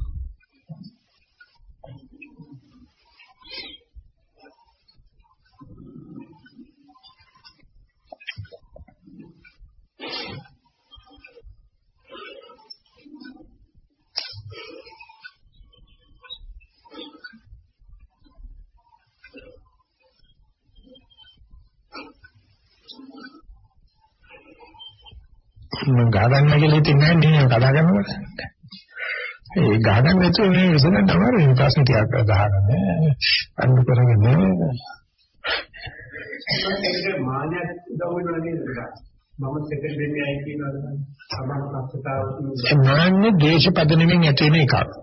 මාන්නේ කියලා කියන්නේ තණ්හාමාන දිට්ඨිය කියන එක තණ්හා රාගයෙන් මාන්නේ මේ ඇවිල්ලා තියෙන ද්වේෂයෙන් දිට්ඨිය ඇවිල්ලා තියෙන අවිද්‍යාවෙන් කෙලස් තුන. ඒ ගැටුමේ තියෙන්නේ හැමලා ද්වේෂපද නෙමෙයි. ඒ ද්වේෂපද නෙමෙයි විවිධ විචිත්‍ර ගුණවල තියෙනවා. නම් මෙහෙම කියන ඕල අකමැතුනම කරන අද ලෝකේ තියෙන හැම දැනුමක්ම ද්වේෂයෙන් අපේක. අද ලෝකේ තියෙන හැම දැනුමක්ම ද්වේෂයෙන් අපේ වර්තමාන මොහොතේ සැපෙන් ඉන්නවද මොකටද දැනුම? මොකටද ආවද? මොකටද උපකරණ? මොකටද එන සුඛ දේවල්? අපි වර්තමානට වෛර නිසා ඊගා චිත්තක්ෂණය හොඳට වෙන්න හදාන රිසර්ච් කරන්නේ. රිසර්ච් කරන්නේ වර්තමාන මොහොතේ ද්වේෂ නැතිනම් සුඛ රිසර්ච් කරතයි. ඒක රිසර්ච් කරන ආර්ය පරිශ්‍රණය කියලා. මේ ලෝකේ තියෙන දැනුම 100%ක්ම මිත්‍යා දෘෂ්ටි මිත්‍යා සංකල්ප බඳනවා. කියන කවදාක හොඳක් වෙන්නේ නැහැ. දීර්ඝ කාලීන අවසාන මනුෂ්‍ය නැති කරන පරිමේ කෙලෙසම ආදසරේ විනාශ කරන තැනකට යනවා. ඒ නිසා අපි මේ දරුවන්ට අපි ඉගෙන ගත්ත දේ ඒ තරමේ හරහා තමයි ඇවිල්ලා තියෙන්නේ. අපිට වැඩි මම තරම කාටේ භාවනාව දාර ගන්න. ද්වේෂමයි සෝද්ද ද්වේෂය. හැබැයි මේ ද්වේෂ චරිතයයි විතක්ක චරිතයයි ඒක වගේ. උත් ද්වේෂ චරිතය are intelligent.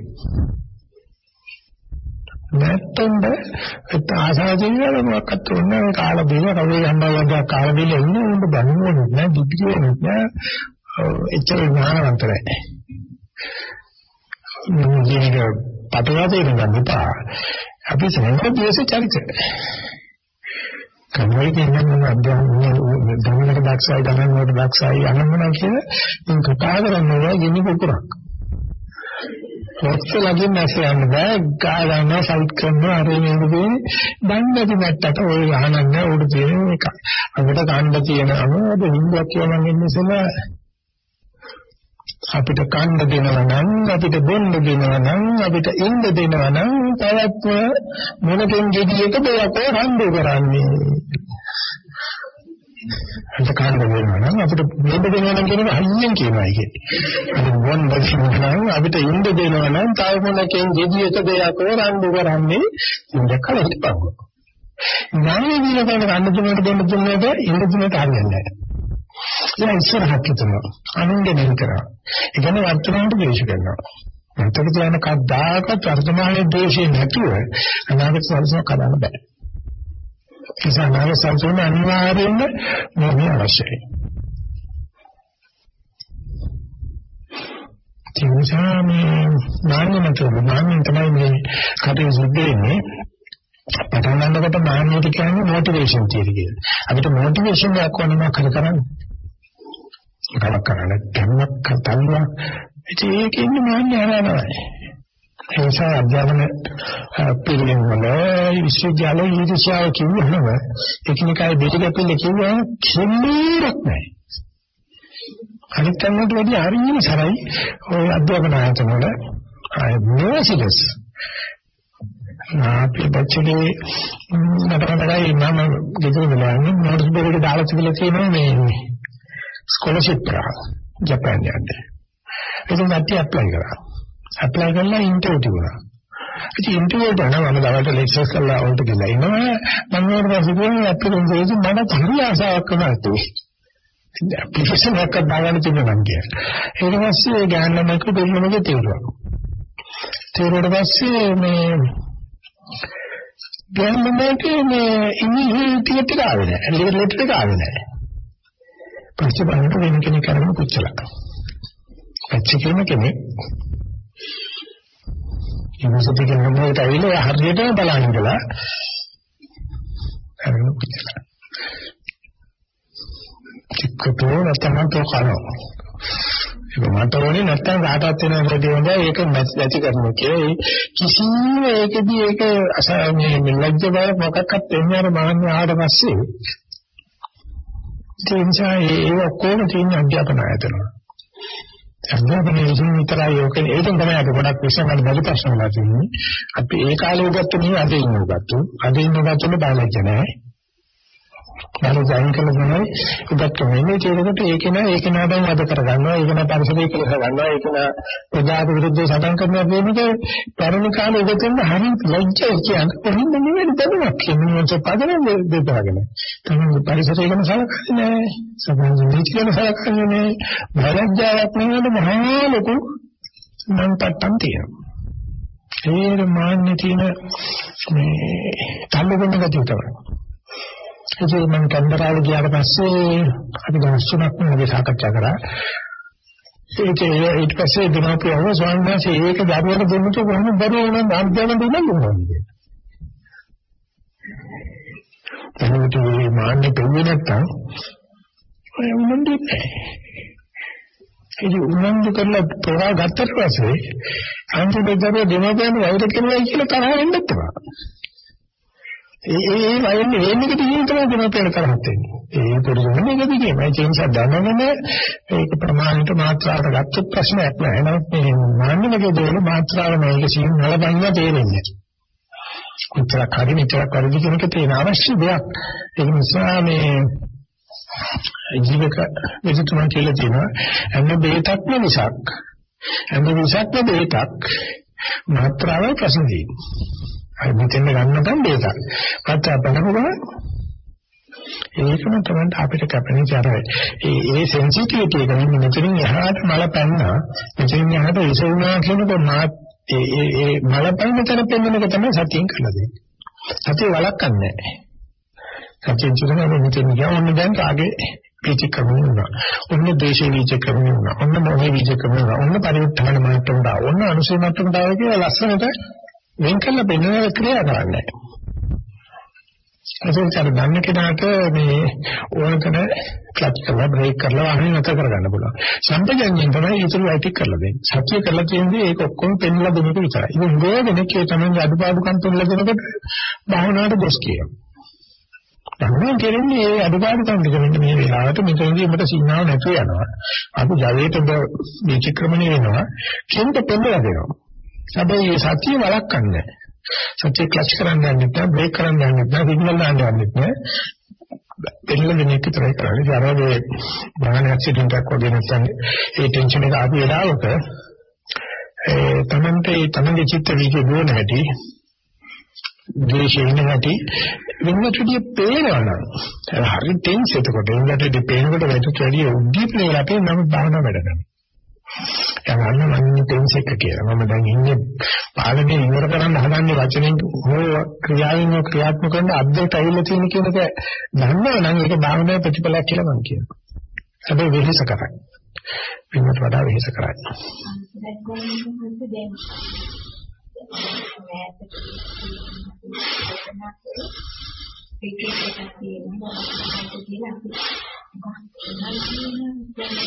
මේ එක්කත් අපි ඒ වෙනුවෙන්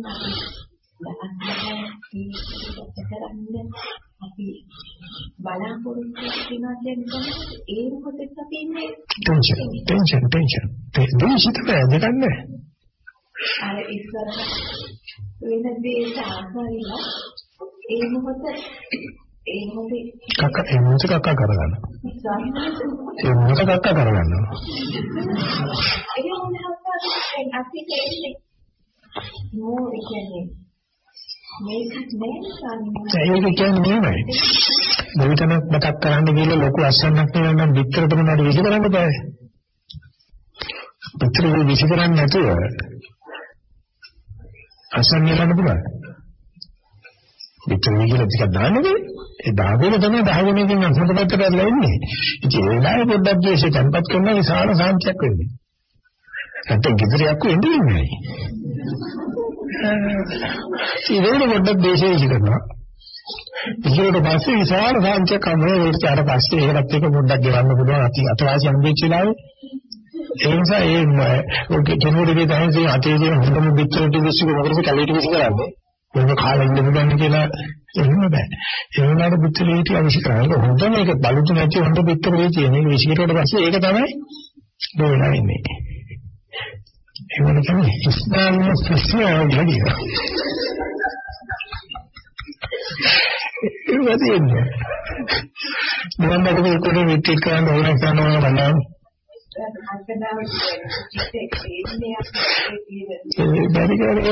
ඒකේ බුද්ධහම උත්තරෙන්නාටලා කරපු දෙයක්. ඒත් මේ කරනකොට මෙච්චර ප්‍රමාණයක් පරිසර ඝර්ෂණ ලෝකයට ඇති වෙනවා. දෙවිලි සෙල්ලක් ඇති වෙනවා.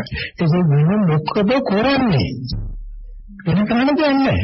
සාදු බේතක් බනකොට චිත්ත බේතක් බනකොට ඒ බේත කැමැත්ත නෙවෙයි මේ බේත දෙන්නට අර ඇඟේ තියෙන බාටත්ෙන් සම්මත වෙන්නේ. ඒක මොනවද වහවද? උඩ බලයට දෙත්ත කියලා ගන්න නැත්නම් අර චිත්ත බේත කියනවා. චිත්ත බේත කියනවා බේතට ආසාව නිසා නෙවෙයි. ඒකෙන් හම්බෙන්නේ ප්‍රතිඵල ගන්න නිසා. ඒ වගේම හොඳට පේනවා මේ ආයෝජනය කරන දේ ලැබෙන අතවාසියක් නැත්නම් අපිට ආයෝජනය කරයිද? ඒකම අපිට අපේ දරුවන් කියවට හිතෙච්ච වලින් කියලා ඉන්නේ. ඒ මේකෙන් පරිශ්‍රණය කරලා ඒකල අතවාසියක් නැහැ. ඒ කියන්නේ කියනවා අම්මා අප්පා තාත්තා විශ්සු. ඒවලේ තියෙන කත්තලා කරන්නේ මේක පුදුම අපි ඒ ටික දෙලියන්නේ නේද? ඒක මම කියන්නේ ඒක හරියම සාධාරණයි. මම කියන්නේ සාධාරණ කරන්නේ නෙවෙයි.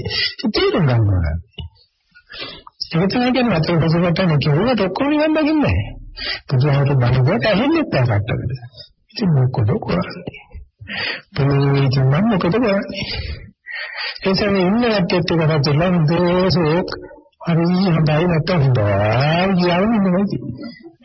ආයෙත් ටික ගැන කතා කරන කෙනා ඕක දැන් මට තාම මොකද කියන්නේ ටික පොඩි ඉඳලා.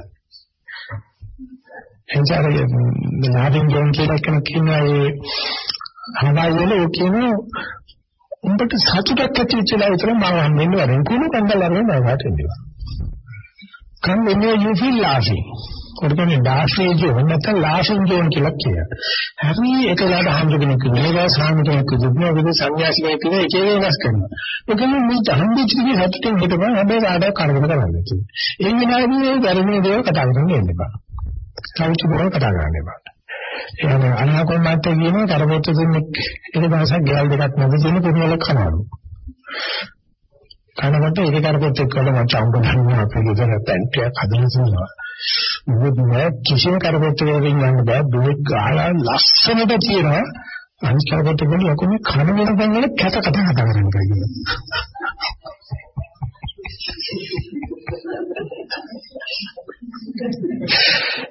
කාලෙකින් ඉන්නේ දෙනවා. කාලෙකින් දැන් කේකන් වල්පනා වුණා. අන්නගේ දෙන්න කියන කතාව කතා කරනවා නෑ. ඒ ගුණයට ගුණ වල කන වෙලාව කමින් ඉතියි. ඒක උඹලා හිනායනේ ඉස්සර බෙන්චින් ගන්න එපා. අන්න දුක්ගන්නේ පුතුන් හොඳයි පුතුන් මම කරන්නේ ඒ සුක්කිතේ දයිලත් කිතර දෙන්න කතා කරන්නේ. මම දෙන්න ගන්නේ විතරක් නැති ඉන්න ඕනේ බෑමකින් තේරෙන්න අරගන්නවා. මම තමයි මොනවද කරන්නේ කියලා. මම ජීවිතේ වරිට මේ සේනියට ආවල් සංකේතනේ හදාගන්න මේකයි. දෙවි ගානක් නැහැ. කොහොමදේ වෙන්නේ ඒ ටික බලන දවසේ දෙවෙනි දවසේ කියලා ඒක ඕගොල්ලෝ එක එක ක්‍රමවලින් මා අවසන් නිසා නැත්තම් ඒකම කාලෙකට අපේ දුවනවා.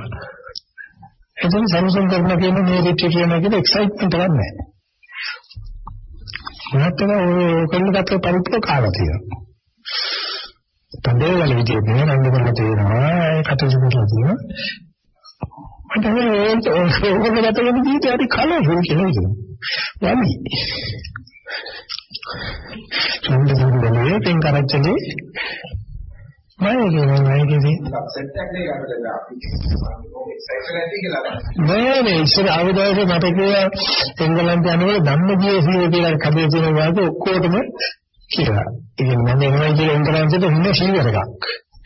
දැන් මේ සුන්දර දාන්නේ. ඒ ආයතන දෙකට වරා එහෙම තමයි. පන්දිම බුරුම ගියා ඒක 10 12 පොත් ගියා ඒක 10 12 නම් මේ ඉන්නේ ඊපස්සේ මේ කියන එක යනකොට ඒක නෑ. එන්නේ අන්නමයිත් එක්ක අවුලදී පිටිපස්සෙන් සෝර තේරෙයි.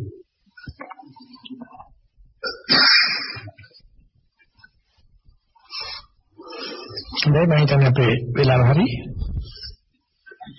මම කියනවා අපි ඉවර කරන්න ඉස්සෙල්ලා සාකච්ඡා කරන්න කාට හරි නැත්නම් අපි මෙතනින් සමුගන්නවා අපි තුන්වෙනි හතර වෙනකන් පරියන්කයක් කරනවා හතරට අපි සාමික භාවනාවක් රැස් වෙනවා සම්බන්ධ වෙච්ච සීල නාමයෙන් තේරුවන් සරණයි